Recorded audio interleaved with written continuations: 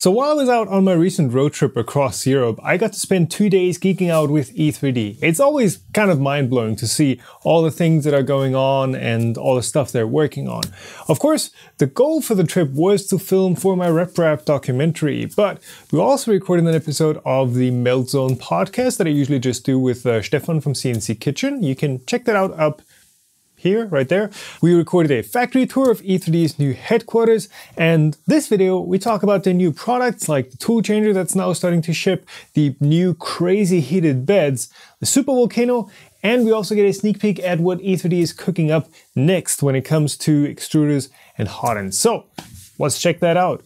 We'll begin? We've got a few things, so let's actually start with this. I've been told I have to be concise, and I have a reputation for not being concise. Anyway, so here we go. We're going to do the speed run through. Yeah, this is a Mordor bed. We've got like 6 things to talk about, so yes. All right, step 1. This is a Mordor bed. It's a heated bed. It gets really hot, 200 degrees, 250. It's for printing PEEK and other high temperature polymers. It's made with a sheet of aluminium tooling plate that's extremely flat, and on the back we have a silicon rubber heater. I know everyone's looking at this going, oh yeah, you can get silicon rubber heaters and aluminium plates. What's different about this? Other silicon rubber plates have an adhesive on them that is limited to 100 degrees. You try and heat the plate up to beyond 100, 150. This all melts, you get goop, you've tried it, it goes horribly wrong. I tried cooking sausages on a printer, it just bubbled off. And this one's not going to do that. So this one is directly fused onto the other. Yeah, we don't use adhesive, we cure the silicone into the aluminium.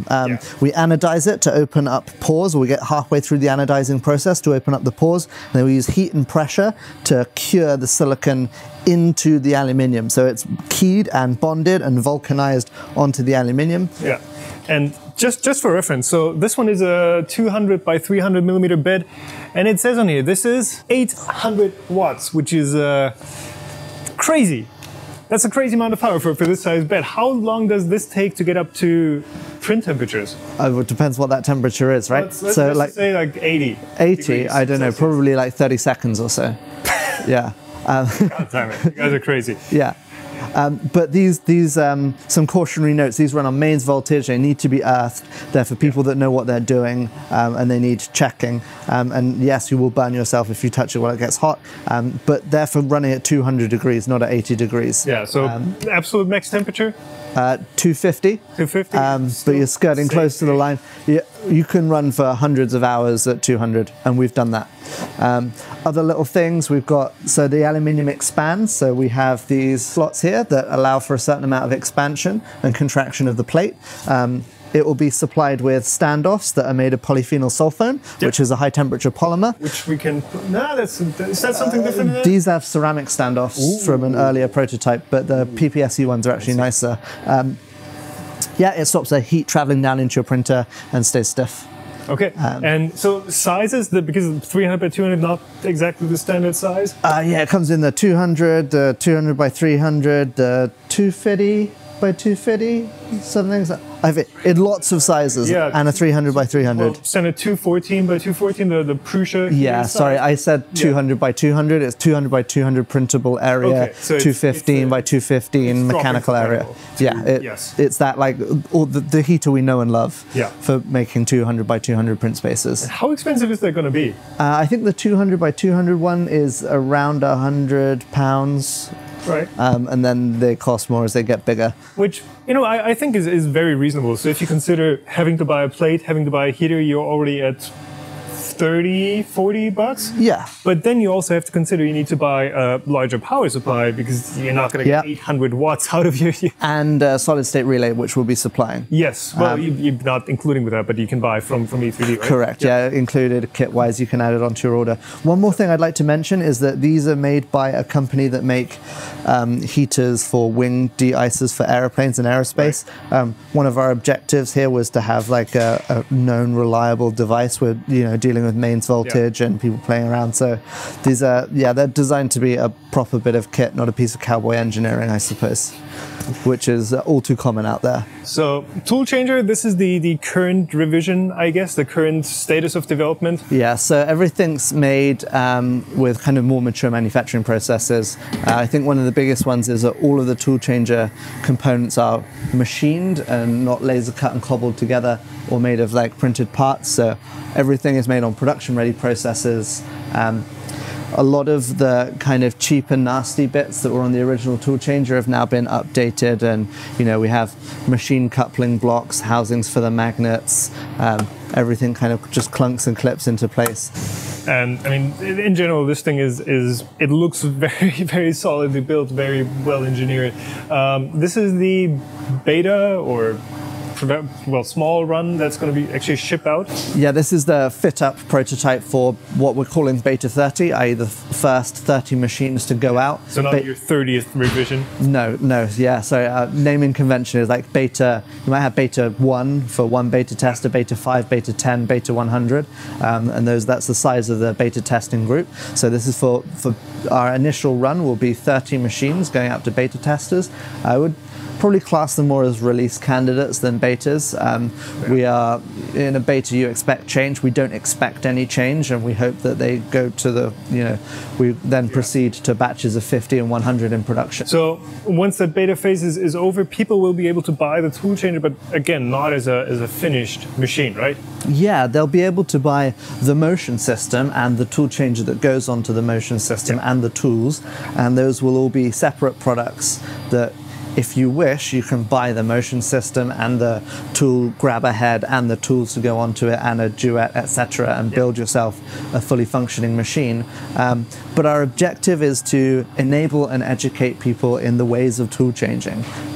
Get more companies adopting tool changing, more makers adopting tool changing, show them that it can be done, provide them a reference platform and the tools that they need to do it themselves. So our objective is to not monopolize the market of tool changing 3D printing. Our objective is to get it out there and make tool changing a common thing in the 3D printing community. Right, you've talked about that the goal is to have this as an open system and not just being the E3D tool changer, but the de facto standard tool changer, as you've done with the V6 standard. Yes, before, I guess. And so we would hope for a much more fixed and less fluid standard than the previous groove mount standard. We've learned. So we would hope to fix a robust and future forward-looking standard for tool changing parts that will allow us to do a wide variety of things with tool changing that's not just FDM with a V6. We would hope to be doing the full range of things that we've discussed at length, your additive, subtractive, measurement, metrology, insertion, pick and place. But right now, it's all about getting this thing done and getting it out with multiple 3D printing. We get a lot of questions like, where's the inspection camera, where's the touch probe, etc. We are pedal to the metal on getting Beta 30 out with V6s on it, and kind of nothing else matters to us at the moment. We've got commitments to those people that are prepaid, and we need to come up with the goods that we've promised effectively, and the best way to get tool changing onto the market is to do this, and then once this is out there, the whole community can build tools, not just us. So that's our objective. That's why we're not developing tools, we're developing the changer. And you mentioned that you're kind of running into limits with just linear linear rails? Yeah, don't get me started. So Highwind at the moment have a 6-month lead time on certain rails and preloads. Yeah, you're enjoying those. So those are so much. Can I take this thing home? No, sadly not. You'd not believe how much those rails cost. So they cost 3 times as much as Highwind rails do, and Highwind rails are already expensive. Right. Made by a company called IKO. They're nice though, huh? It's like it's like silk. Yeah, it's almost unbelievable how smooth those are, and you can actuate the whole system just there's like no slop in there. Yeah. Yeah. So yeah, we're having to explore alternative suppliers while maintaining our kind of high standards for linear rails. We should be fine for Highwind on XY. The big problem is the extra wide rail that has to have a specific preload to ensure it doesn't have any slop in it. Yeah, another thing we've updated is we've had them change the layup, weave and direction of the carbon fiber layup. So they actually make the panel for us and then cut it. So the carbon fiber isn't just for swag. No, design. no, It's no. actually functional. Yeah, so in the original ones, it was like quasi-isotropic crisscross carbon fiber. But to increase the torsional stiffness of this beam, which is actually quite important, we've added more unidirectional fiber, particularly at the top and bottom. And that means that as you're tool changing and you're picking up these slightly cantilevered loads that apply a torsional load to the crossbar, we've got much more resistance to that. And yeah, it's cool to be able to adjust materials on like the fiber-wise basis to get that going. So that was the Toolchanger. That's your new like 3D printer bit. Yeah. Machine-wise, let's actually talk about like your core thing of hotends. hotends. Yeah, that's what we do. Making these things like this is. Take a look at this. So that's a gold arrow heatsink, and that is the Supervolcano. Yes, Gold Arrow is not out yet, but that's coming. We can make sure it's like Arrow, but with Noctua fan and all the upgraded stuff. But anyway, moving on. Supervolcano. Sorry it's taken us so long. So challenges, making holes that long in nozzles is very difficult, especially when you get into tool steels and plating down deep holes. That's been troublesome. As well as drilling the deep hole for the sensor and the like through the copper. And this is a special high temperature copper that's extra nasty to machine. Then we've had to change a whole block to copper because we need so many watts in here to melt the plastic quick enough. And this is surprisingly heavy. Like if I hold this just vertically, horizontally. Copper's dense. It is very dense, and I'm kind of afraid for the heat break in here. So that's your standard 175 stainless heat break, and that's still holding up. Yeah, I had concerns too. Then we've tried it, we've printed with it. I mean, have a go on it. I'm not going to break this. I will break this. You will be able to break, but it's surprisingly resilient. You are changing a few things about your hardened steel nozzles too, right? We're keeping hardened steel nozzles, and they're not changing. We are introducing a new nozzle, which internally we've been calling Ulti nozzle because we don't have a good name for it. But it's made of a new type of tool steel that is harder and stays hard, so i.e. it does not temper until higher temperatures. So conventional tool steel begins to temper and soften around the 350 to 400 region, but sometimes we have to print PEEK and other materials up at those temperatures, so we're beginning to lose some of our hardness. So if we want to print carbon fiber reinforced PEEK, we're losing hardness. So that's one advantage. So we've got the high temperature, high hardness tool steel. So why not go with a ruby insert or something? Rubies are extremely difficult to manufacture into the favorable geometries for flow inside of a nozzle. And so if you've ever printed with a ruby tipped nozzle, you'll know that there are some slight aberrations in flow and things, your response of extrusion is not quite as good, and some things can be, generally the quality of extrusion is diminished due to your constraints on the shape you can make the ruby. Whereas if we're using metals and we're making them with our current manufacturing techniques, we have a great deal of freedom and experience, so we can make the geometry on the inside exactly as per a brass nozzle, and you get effectively the same flow and response that you know and love from your E3D hotend. We've got the this high hardness, high temperature tool steel. Then we apply even harder nickel coating that makes things very, very smooth. Super alloy kind of thing, right? Yes, so nickel plating goes on, and then we're applying this nano coating to the outside of the nickel that stops the plastic sticking. So this is like no holds barred, throw everything awesome that we have at one nozzle. No compromises, that's the other thing. Yeah, it's the no compromises nozzle. But even then it will be way cheaper than, say, a ruby nozzle, while still being able to print huge quantities of carbon fiber at extreme temperatures. Did we talk about why these are only available in copper? Yeah, and also the heater. So the amount of power that we need to put into this heater block to melt all the plastic that's flowing through is high enough that if we used an aluminium block, we could potentially quite easily melt the aluminium block, which is not a good situation at all, potentially dangerous. So we have made a copper block, and we will only be selling these with a copper block, so there won't be an aluminium block available. So we've got these heater cartridges, most of which is snuck away inside of the block, but it's a double length heater. Yeah, you can see it's sticking out on the end here, and the wires go in here. So it goes all the way through? All the way through, 80 watts, lots of power. Yeah, we've got a... Oh, sweet. Here we go. Yeah. Yeah. So that is not your mom's heater cartridge. No, application-specific heater cartridge for heating these up and these up only. And while we're at the topic of heaters and melting stuff down, this is also new. Yeah, so it's a heater cartridge. It's got a conformal coating on the outside, which is kind of like kind of does the same job as thermal paste. It can squeeze into cracks and transfer heat more effectively. On the inside, the internal construction is drastically different. We're using a different alloy wire to heat up the inside, which is more resistant at higher temperatures, and they're generally built to a significantly higher standard, which means that compared to a normal heater cartridge, which will maybe get you through a few hundred hours of printing at 400 degrees, these will go for thousands and thousands of hours. At the very high-end temperature, yeah. Yeah, I mean, I think these are... This is not something that you'd put in like a normal PLA. No, not at all. So these are, they're for printing high-temperature materials. Yeah, Specifically.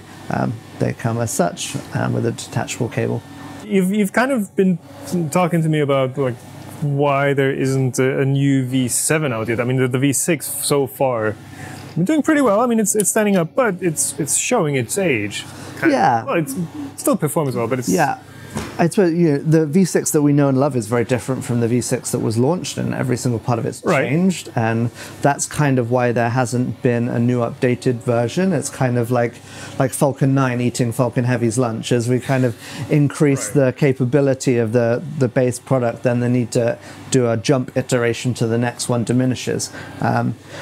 However, I think that what we're looking at for the future is to reduce cost, improve ease of use, and maintain or improve performance. Yeah, and I guess a big challenge is you're putting out so many hot ends these days that just machining every single bit and assembling so many parts kind of doesn't make sense anymore. Absolutely. It's almost, you can see the obvious redundancy in having heater cartridges, sensors, heater blocks, heat breaks and nozzles that all then have to be manually assembled. The heater block's an awkward machine part on all sides. You have to make these sensors and put them in. There's definitely room for integration and consolidation there, which I can see that there could be some downsides, i.e. you can't like swap out the sensor piecemeal, but if we can reduce the cost of that whole assembly such that you can take this whole hot side, this whole functional part of your hot end, and replace it with a abrasive resistant version that goes to higher temperatures, and the cost isn't prohibitive and the ease of use of doing so warrants the small amount of extra cost, and I believe that makes sense. Yeah, and if you can bring the reliability of the entire thing up, I mean, it's already very good. I don't think I've ever swapped out a thermistor on a V6, on a cartridge V6. Yeah. If you can bring up the reliability to a point where it's okay to have all this stuff bundled in, and drop the price significantly. Yeah. Why not? Absolutely. And I think that if we can make the process of swapping out these functional parts of the hot end much easier, then it's going to allow more people to experiment with more configurations. Because some people are afraid to sit there and like a high temperature, take apart their nozzle and then put in a new one, tighten it to a specific torque at a specific temperature, burn yourself along the way. So kind of the experience of a Ultimaker print core, something like that, just at a much more approachable level. Yes, the price point would be much more down to what we're used to at the kind of maker level. So we wouldn't be looking at too much more than a conventional nozzle. We'd hope to maintain that region of pricing, but still keep that hot swappable. Yeah, but all of that is still very experimental and conceptual still, right? There's a lot of intangible stuff there. What is, however, very tangible is the new extruder thing that we... the new extruder. Again, like many things at E3D, it doesn't yet have a name because it's not finished. So we've seen this setup in the factory tour, but that's actually the new bit, the work in progress. This is the new thing. It's super early prototype, kind of in the conceptual stage. This is kind of a successor to Titan Aero, if you like. It's that integrated all-in-one extruder and hot end system. Yeah. By the way, what we're showing here is again a work in progress. This is not something that is. Yeah, I mean it's way larger than it will be in production, and the appearance and surface finish and things like that is very far far off what we would seek to achieve in production. But our objectives here were to reduce cost by using processes that allow us to make many very quickly at a low cost, to reduce size and weight, and increase ease of use. Yeah, so very similar with the next generation of hotends and the next generation of extruders. Absolutely. I mean, you've mentioned many times that we've reached a level of good enough in many things in 3D printing. And so our fitness function has changed from performance over to things like convenience factors and price. And that's what the market is valuing at the moment. And we need to kind of, pay attention to that. So we need to bring down the cost of our products while remaining at that good enough performance level, and also enhance ease of use and the kind of customer experience. This has a long way to go before it's a production item, and it will probably look nothing like this when it gets to market. It's got a lot of lead time on the tooling and things like that, but we're very, very excited for this one when it comes out, because it's going to have a really revolutionary price point and performance that rivals the best in class on the market in all aspects. All the features in a small package at a good cost. I mean, how can you not? That's the objective, right? Yeah, but again, that's still a bit further out. Yeah. So lots of good stuff going on. Lots of new stuff. Thank you. In the works. On Monday, we have coming out the Mordor beds and the super high temperature heater cartridges. Again, by the time you're watching this video, those are going to be out. Those are going to be available. Yes. We may have changed the names to something more professional and appropriate rather than the internal names. Possibly. But, those things that you've seen, they'll be out. Next up is Supervolcano, which is a couple of weeks away. It's just waiting on brass nozzles to come in for machining. Then from there on out, what do we have? We've got the Toolchanger Beta 30, which I believe all of the parts for that are in to the point where we can start building them. We're still waiting on a couple of little parts, but we're down to, we're waiting on a gear and we're waiting on a couple bits and pieces, but that is much less of a mass product. Yeah, absolutely. And then subsequent to that, moving that product into production. I suppose that's your E3D timeline for the next 6 months. Perfect. All right. Thanks for those updates, and thank you for watching. As always, the products we talk about in the videos are linked in the video description below. And special thanks to all my patrons that make it possible for me to produce these videos in the first place. Thank you to Philip Gogg, Mike McGee, JB, Hussein Karatas, NM Creator, and Hannes Kampmhuber, who are some of the patrons in the shoutout tier. But you can also join on Patreon to join a monthly hangout, or even join in for some one-on-one time every month. Thank you all so much for your support, but remember, also just hitting that subscribe button helps out a ton, as does simply watching and sharing my videos. Again, thanks for that, and I'll see you in the next one.